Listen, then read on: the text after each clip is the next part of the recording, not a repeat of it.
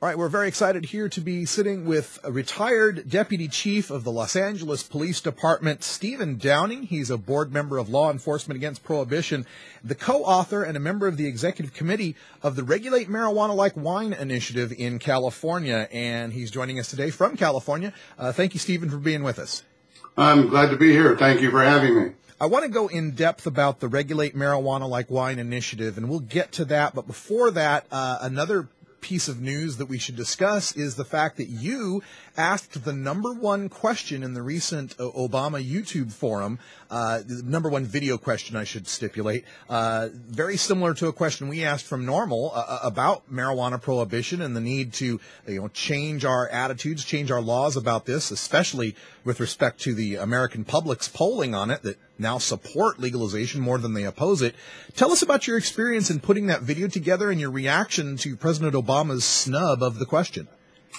Well, we put the video together, as you may know, last year, Obama, a member of LEAP, asked a question, and Obama answered the question, and he said that he thought that it was time to begin a public discussion about marijuana.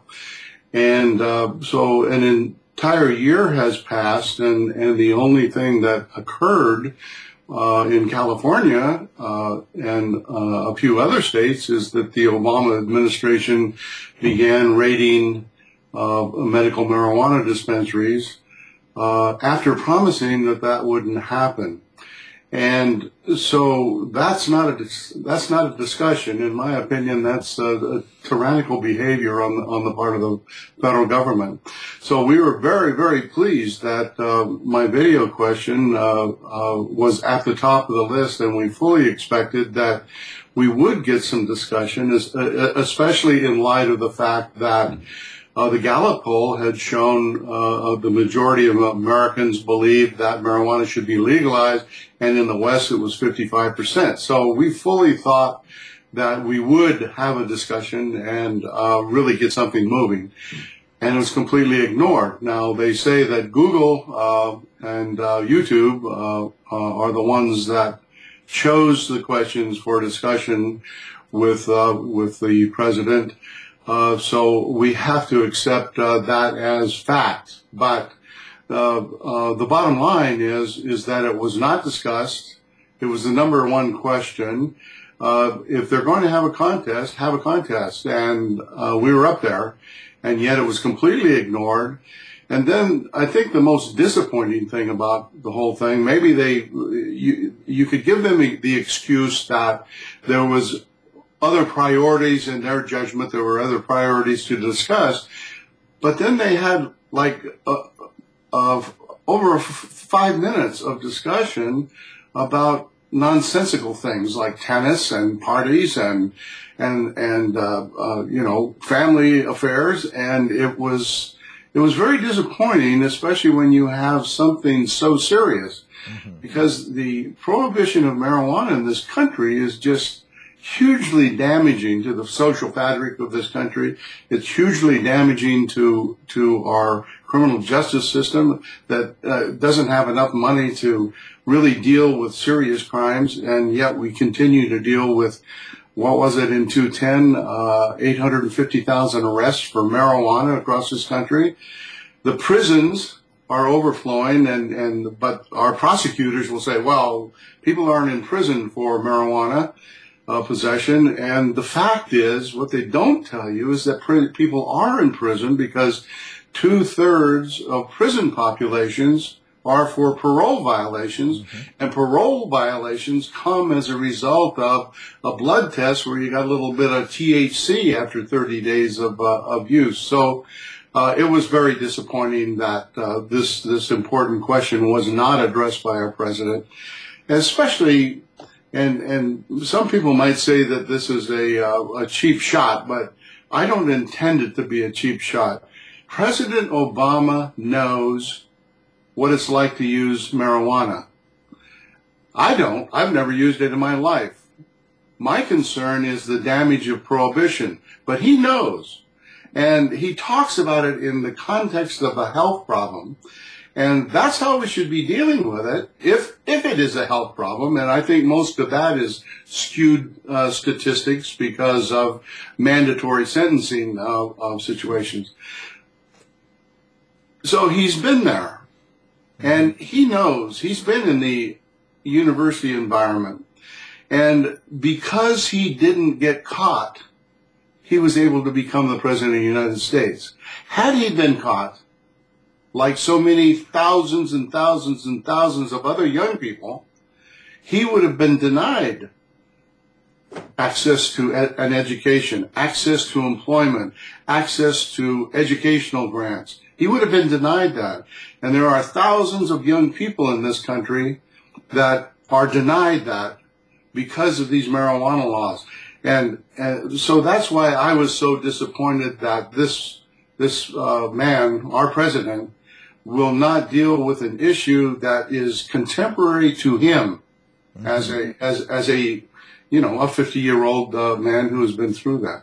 Well said. And, this is, it is so troubling. And when not only the LEAP question gets over 4,000 votes on the contest, but 18 of the top 20 and 105 of the top 160 questions that were voted on all had to do something to do with marijuana legalization or drug policy in general.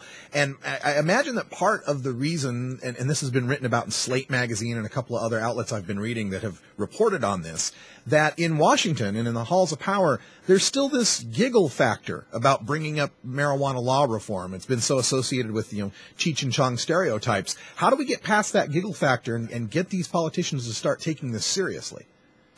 Well, I think we're doing it. One of LEAP's major objectives, as you probably know, is we have a very large speakers bureau made up of criminal justice professionals, police, prison guards, prison warden. We have a prison warden on our board, prosecutors, judges, who have woken up to this problem, and we're out educating the public. And if you look at the polls as time has passed, it shows that we're having an impact. The public is becoming more and more aware of how foolish prohibition is. The public is finally learning what they learned in the 30s when we did away with the prohibition of alcohol. And to that point, as you know, I'm one of the authors of Regulate Marijuana Like Wine, and we engaged a poll that was just released yesterday. Now, backing up last October, the Gallup poll showed that Californians, actually in the West, was 55% in favor, and across the country was 50%. Well, we did a poll on Regulate Marijuana Like Wine, which is the name of our initiative.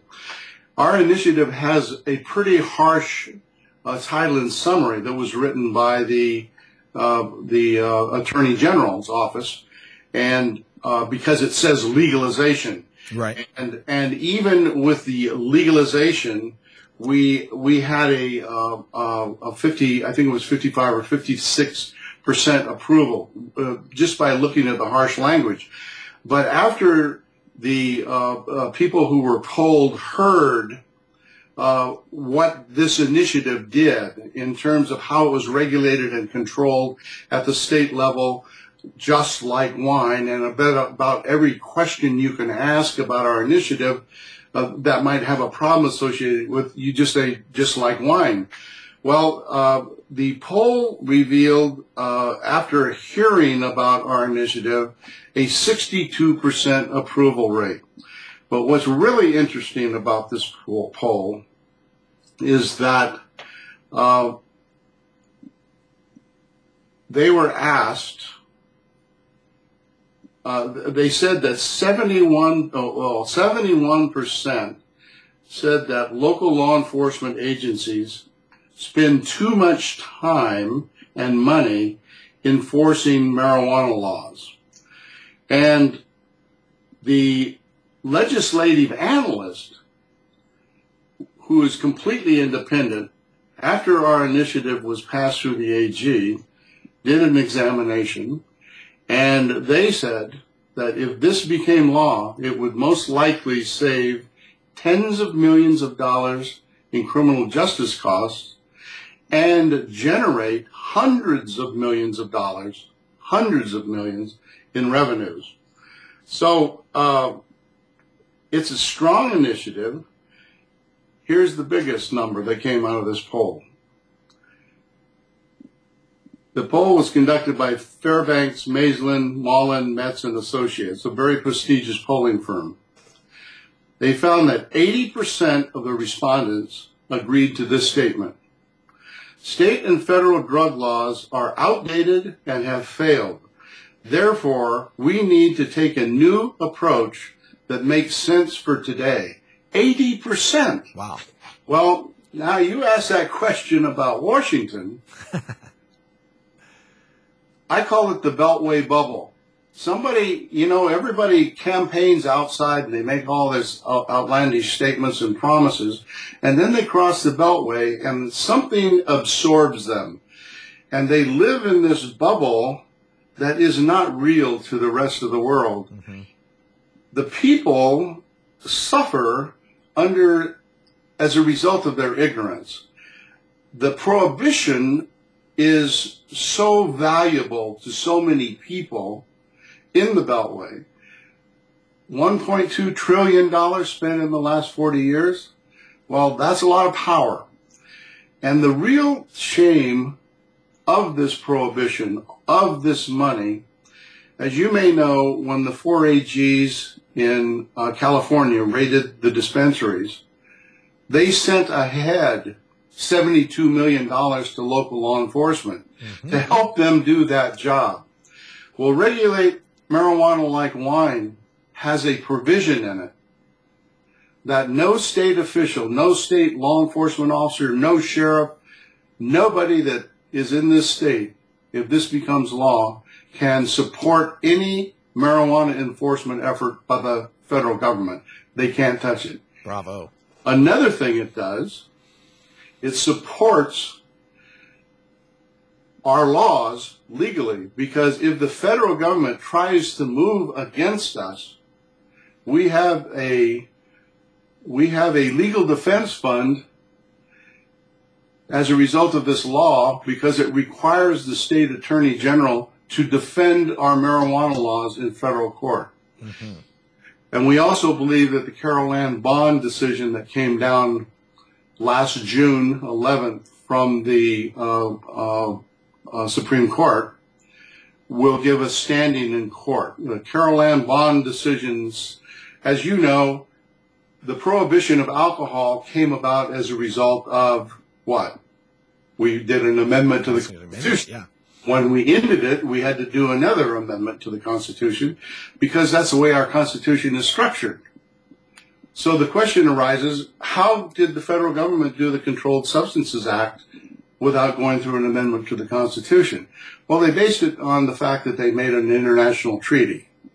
That's why they made that law. Mm-hmm. Well, in the Carol Ann Bond case, the United States Supreme Court said unanimously that if Congress wants to make law as a result of a treaty, an international treaty, and that law is in conflict with the Constitution, then you got to make an amendment. So we think this new Carol Ann Bond case is going to help us change the landscape. Mm-hmm. And medical marijuana is in such trouble legally in California, so many court cases, and it's going to be here. And our initiative says it changes nothing about our medical marijuana law. However, it is a safety net, because if this passes and medical marijuana laws go under, and everybody's working hard to make them under, this baby is bulletproof. I know it's bulletproof. And one of the reasons I took part in authoring this, when they asked me aboard, I had worked on Proposition 19, and I believe that Proposition 19 did an enormous job of educating the public and removing a lot of the myths about marijuana. But Proposition 19 had problems structurally. that I think caused us to lose. I participated in writing this initiative, Regulate Marijuana Like Wine. We removed those problems. We used that experience. So yeah. I think it's bulletproof. It's going to force the state to support us legally against the federal government. It's going to prohibit the federal government from gaining any resources or diverting our police officers from their regular duties in favor of marijuana. And it's just solid as a rock. Yeah, I really like it. And when you were talking about the polling and you ask people about legalization, you get about 55. You ask them about, regulate marijuana like wine, you get a much greater amount. I think that shows something in the framing. And I think what it shows is that when you say legalization to people, they think on the shelves at the 7-Eleven. Right? They think, oh my God, it's going to be totally available to everyone. It's a scary term to people. When you say regulate, not only does it give people the feeling of control, but it also highlights the situation we have now is unregulated. It's out of control. And I also like that you're saying like wine. I mean, there's been other proposals that say like alcohol, but that puts you in the rum and the whiskey and the, hard alcohol territory. Like Right. wine gives it that, gives it a classy feel and it gives it a social feel and it puts marijuana, I think, in a place where, and you say you've never used it. I have. I'll tell you, socially, that is what it feels like. It feels like a glass of wine that you share with friends, a bottle of wine you share with friends. So kudos to you on a fantastic title. Well, thank you. Thank you. Now, as we go here, we're speaking again with Stephen Downing. He's a retired deputy chief of the LAPD. It's the Regulate Marijuana Like Wine initiative. Tell folks how they can get involved and how they can help support. Well, you can go to our website, www.regulatemarijuanalikewine.com. You can read the initiative. You can read the testimonies. We got many videos, support for many people. You can download petitions if you live in California and help us gather petitions. And most of all, you can donate. We need money to get our signatures. We have to get some of our signatures professionally, and we're against the timeline. We need a lot of help. We have this poll out now, so look at the poll. If you help us get this on the ballot, you help us get it on the ballot, it's going to win, and you're going to be behind a winner. So that's my message. Go to www.regulatemarijuanalikewine.com and give us a helping hand. Stephen Downing, thank you so much for being a part of this, being on the executive committee and co-authoring Regulate Marijuana Like Wine. And again, thanks also for the question you got in front of President Obama that never got answered, but thanks for doing it anyway. And also want to remind folks, check out Law Enforcement Against Prohibition, copssaylegalizedrugs.com or leap.cc. Either way, you're going to get there. You'll get great speakers that are available, like Stephen Downing, like all the people we visit with here at Normal Show Live. And Stephen Downing, thanks so much for joining us here on the show. We appreciate it. You're very welcome. I enjoyed it. Thanks. Bye-bye.